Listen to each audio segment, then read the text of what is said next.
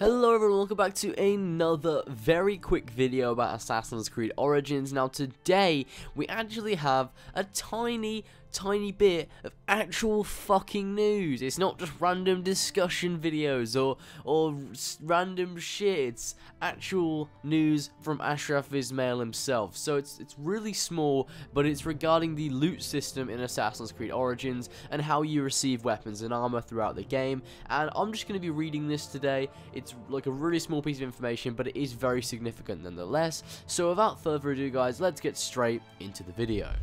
So this is actually an article from Stevivor, and it's about Assassin's Creed Origins' smart loot system and this interview they had with Ashraf Ismail. He says the way that the loot system works is that there are some things that are given in a static way. This basically means that, you know, once you complete a mission, that mission gives you a specific reward and you 100% know that that's going to be the reward, hence the reason why it's a static reward. He then goes on to say, let's say at the end of the Gladiator Arena, the top tier of the Gladiator Arena gives you, let's say, one of the best axes in the game, a legendary version of it.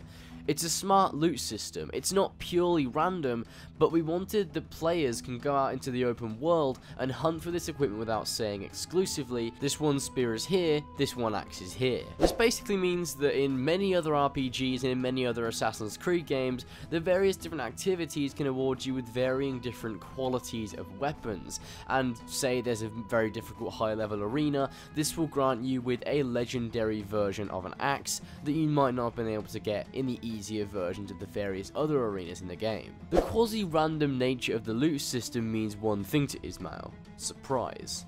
That's the big thing we wanted, Ismail confirmed. The article then goes on to talk about questions they asked him regarding the rarity of the loot and what quality it will be, to which he answers, the level will always be at the very least trying to match the level you're at in relation to the enemies. If there's too much of a gap, we don't want you to break the system. Generally speaking, we try to reward the player for the effort they put in. So obviously this is a very standard thing in games. The higher the level of the mission, higher the levels there are, and the more effort the player has to put in, the bigger the rewards are at the end of it. So as I said earlier, if there's a high level activity, you'll most likely end up getting a legendary weapon by the end of it, which is obviously a much better reward than say a common or just a standard rare item. In regards to not breaking the system, they obviously have levels in place, so enemies that are a higher level than you are going to be very difficult, and you're not really going to be able to stand a chance before you level up your gear and level up your character and skills so you can take on those higher level quests. If you somehow did manage to complete a high level mission, then I suppose according to this article it would award you with a weapon or piece of gear scaled to your level opposed to a higher level piece of gear, I guess. I don't know.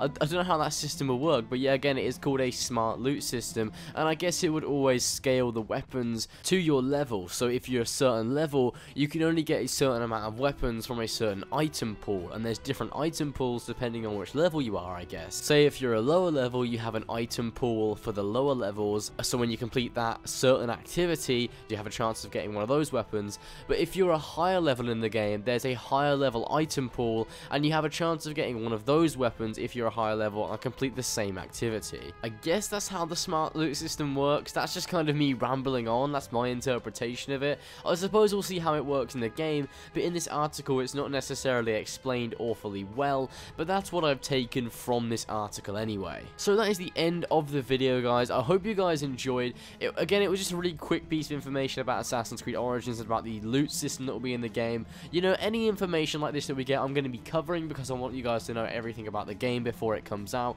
Obviously not the story. That sounded really strange. I want you to know everything about the game. Anyway, I want you guys to be updated on all the recent news on Assassin's Creed Origins before the game comes out, because that's my job, you know, that's what I fucking do. But I hope you guys enjoyed. Be sure to go ahead and like and subscribe for more gaming videos in the future, and also remember to comment down in the comment section below telling me what you think of this new smart gear system and what the fuck you think it is, because I have no idea what it is. So I hope you guys enjoyed, and I'll see you guys in the next one.